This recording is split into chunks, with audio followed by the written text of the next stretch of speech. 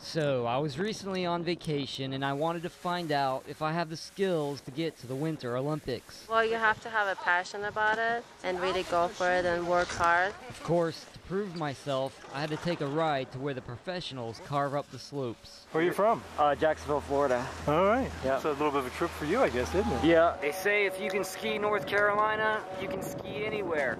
So let's go. It's my first run of the day, and so far, so good.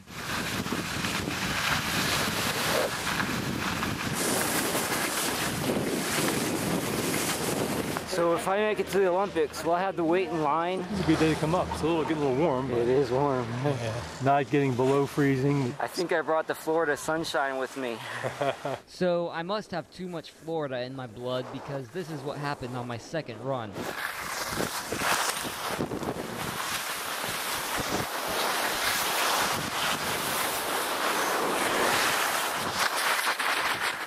Ah, my first wipeout.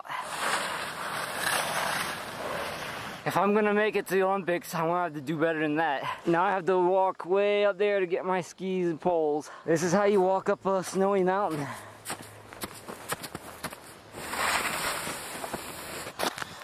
Okay, I got my skis back on.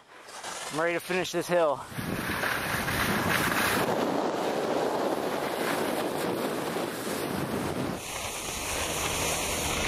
Okay, so maybe I'm not ready to ski in the 2010 Olympics, but I'm ready to watch them. I'll watch it just because it's neat, and I never aspire to be in the Olympics. This is enough for me.